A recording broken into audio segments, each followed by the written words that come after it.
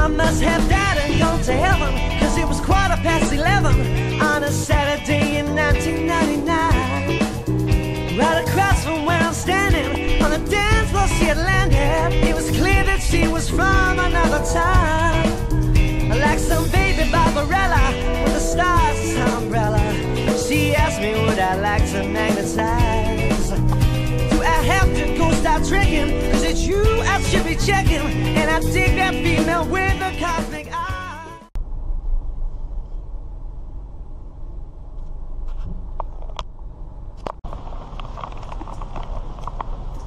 Sa wakas, parating ulit ng Chinook. Tagal na, oo. Nakakapunta tayo ng House of Hoops. Although nakabili na ako nung Lebron na Safari, pero check ko kung meron. Kasi nasira yung app nung ano, hindi app, yung website ng Foot Locker sa Google. Pagka kiniklik ko siya, website sa US ang lumalabas. So medyo sabi ko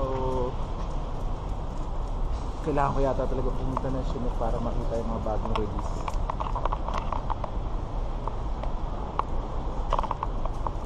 Yan. So anyway guys,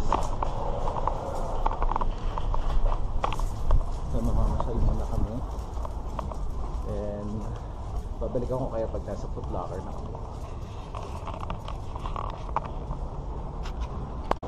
Yun. Ito naman yung boutique ng LEX. Yan yung mga nag-re-resell ng mga Yeezy, mga Off-Whites. So, hindi ko alam kung pwede mag-vlog dito, pero maganda yung tinda nila.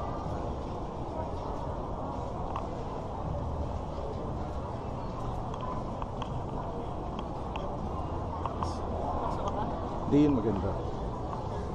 Magkano kaya mag-play?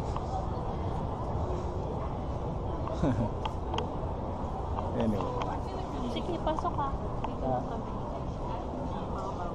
Oo. Hindi mamahal. Hindi natin alam. Hindi naman. Hindi pumasok ka. Later na lang. Saka... Hello! Baby! How are you? Say hi! Say hi!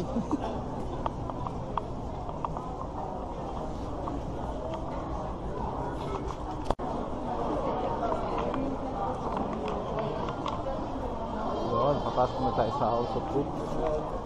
Katapat ng Nenko Champ, so maraming hindi tayo kapagpipilian. So let's check it.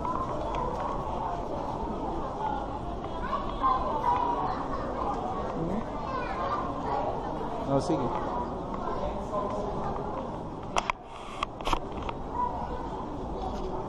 So ito na mga tingnan natin to. Ito yung Kobe Pro Throw. Yes. Wow, ganda naman yan. Magkano yan? How much yan? Parang Lebron ba yun? Lebron. Ah, Lebron. Oo, maganda yan ah. Tingin ko sa ano yan? 48 partner yan sa composite. Composite pala.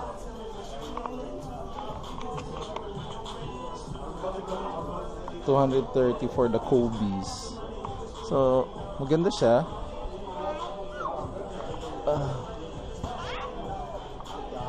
Ito yung KD na Ant Pearl. Wala na. $195. Tinatanong ko kanina yung salesman. Sabi niya na-release na raw matagal na. Eh, kanina lang yun. So, hindi niya gagana. Although ito yung bago din. Ito yung Lebron na Buzz Lightyear. This one looks sick, man. Ganda to. Ooh, even this one. Ano mas 260. Ano masasabi mo rito, my loves? Sa Air Max. Masyadong bulky, no? Parang ang taas. masyado. Ang bulky. Although maganda.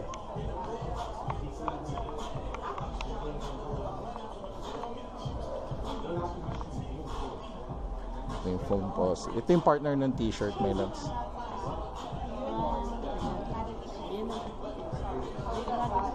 Oh. Where are you going? Come here. Dito ka. Oh, go with mommy. Tingnan naman natin yung Jordan.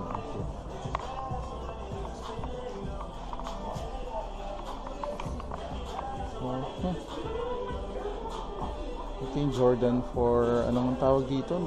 Nostalgia? Something like that. Yung laser, hindi pa rin mabenta.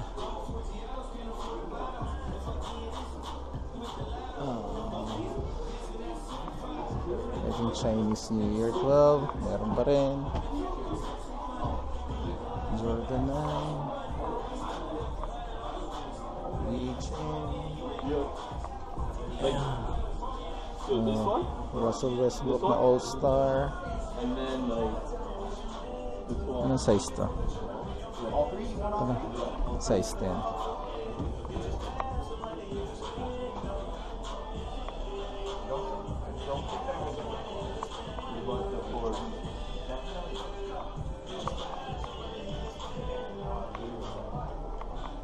This can?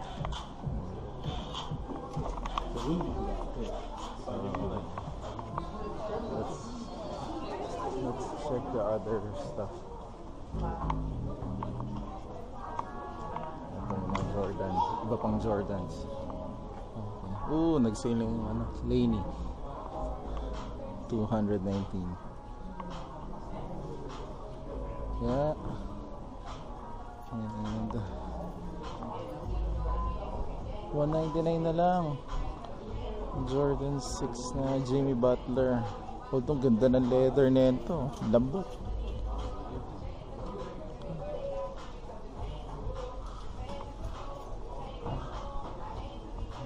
This one, ayos din to.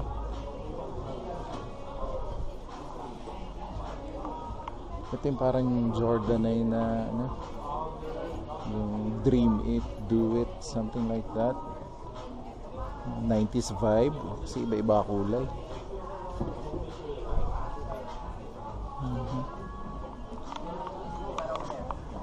Pero gusto kong makita yung mga Puma nila. Nagagandahan ako sa mga Puma ngayon. Oh. Okay. Oh, okay. Ito yung All-Star na Puma, yung ginamit ni Danny Green. 170 din. Oh, mukhang quality rin siya. Maganda siya.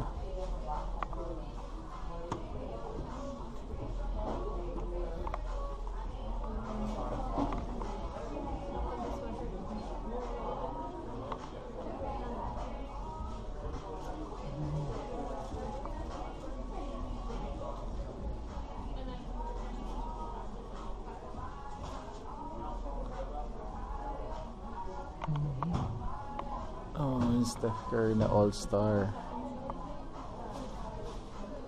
Ito parang masarap din pang basketball. Maganda rin siya.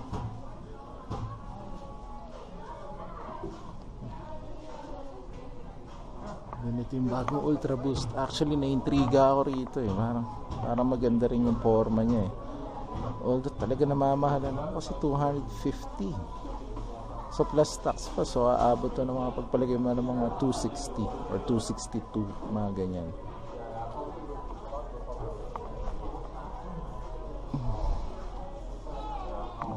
LMDs.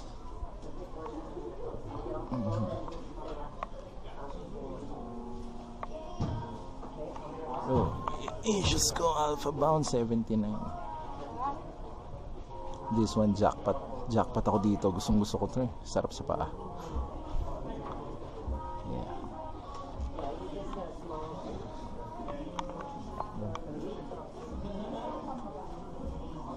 So anyway, wala yung gusto kong makitang Puma. Although meron pa rito pwedeng puntahan, which is yung Champs. Titingnan ko kung meron doon. So, I'll get back to you guys. So, nandito naman tayo sa Champs. So, wala sila nung nakuha ko kanina sa online, which is the Safari, which is good for me. Kachamba.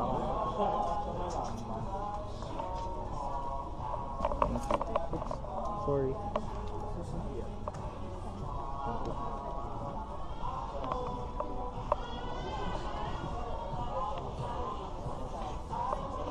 Tingin pa tayo rin. So ito yung mga babae. Wow, nice color, sick color. Ayos ba yung kulay? Panalo yung kulay, oh. Ganda. 99 sale. Hindi nila alam din eh. Wala, hindi ni-release dito. Wala sa Foot Locker, so online lang siya. Sneakers up lang. So nakachamba ko kanina umaga. So happy.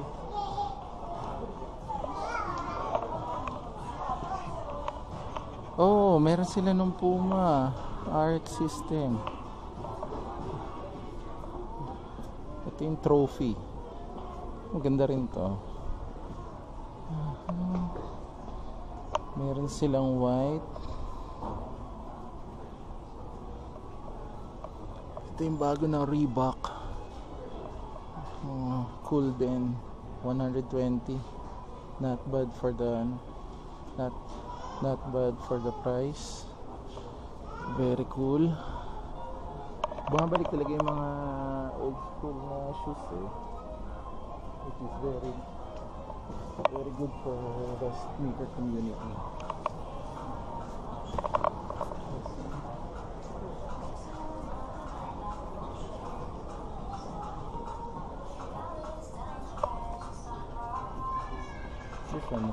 Na-intriga ako dito, which is ang taas pala talaga ng air unit niya, pero ang ganda ng kulay, sick color. 235. Very pricey talaga ang Air Max.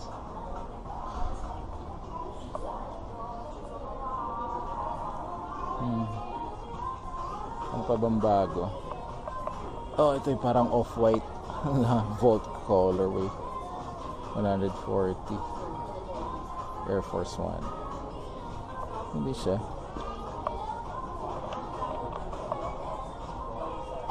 Yun. So wala din akong yung hinahanap ko, hindi ko rin nakakita.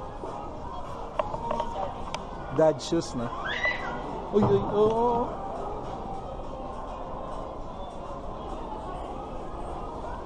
Ito yung mga other colorway ng Reebok. Nakalagay pa concept sample 004. Maganda siya. Dad shoes. So anyway, say bye ka na, baby. Nakapunta na tayo sa Champs tsaka sa Foot Locker. Yeah, okay. Pasok tayo dito sa LEX. This one, mga reseller dito sa sa Calgary. Sobrang gaganda rin stocks nila, kaso ito yung off-whites. This one is 900. Air Force One. Like, meron sila ng Volt, Jordan 1 UNC. Yun natin kung magkano to, 1,550. Dang, expensive.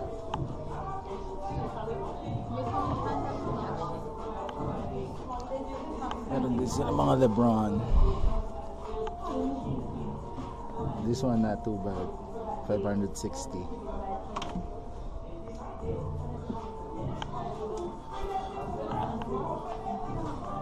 So this is, ito yung shelves nila ng Air Jordan. So flu game, $500. See? Ito yung isa sa mga trip ko talaga, yung OVO.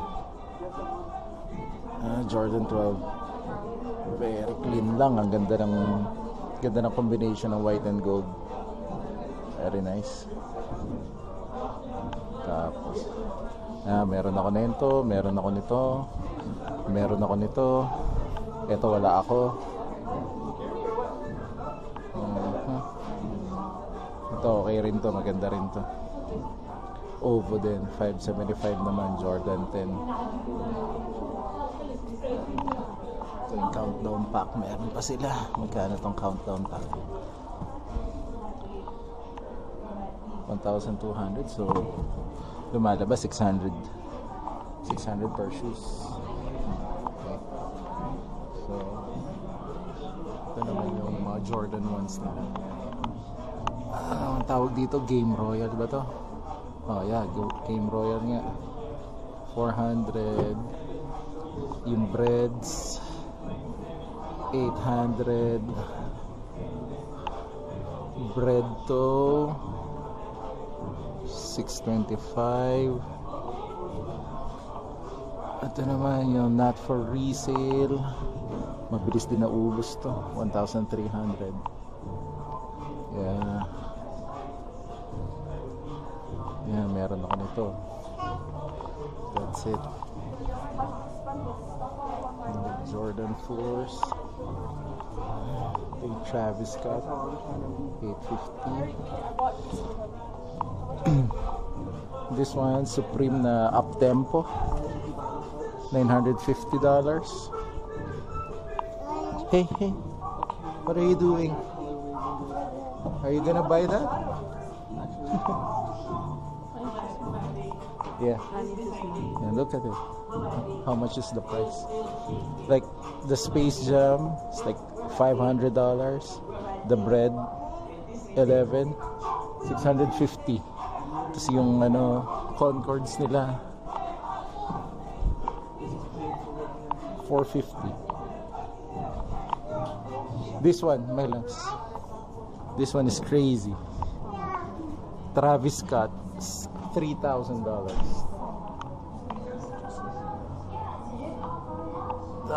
This one is really crazy.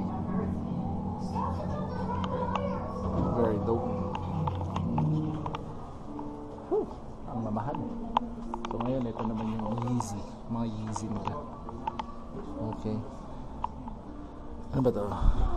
750 static, 900.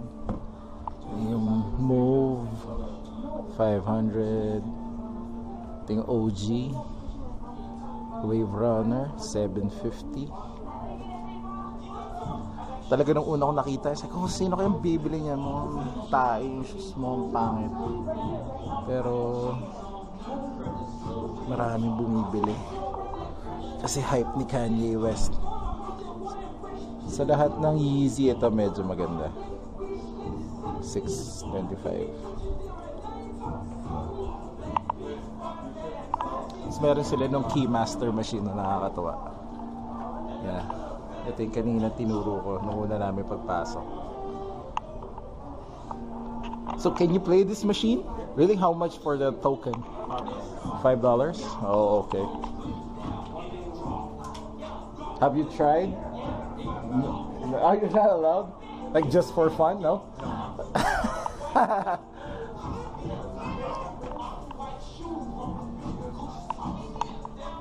Anyway, bro, thank you so much. Thanks, man.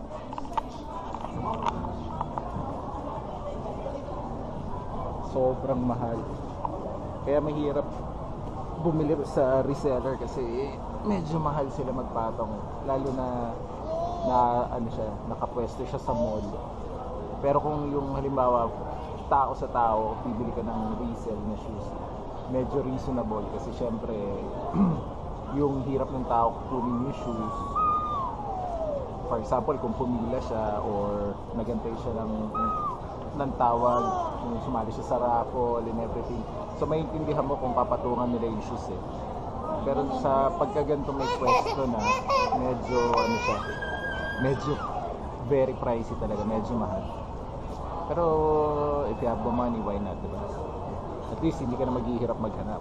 Punta ka lang dito, kung may size sila nung size mo, just buy it. That's how the game works. So anyway, that'll be the end of the vlog. Mag-iikot-ikot lang kami dito ng family ko, then we'll go home. Okay? So probably the next video that I'll make is the review of the LeBron 16 Safari, which is probably in a week. Kailangan ko nang makita on hand ko talagang maganda. So that's it. Okay? Say bye-bye na, baby. Bye. Say bye-bye. Bye, guys.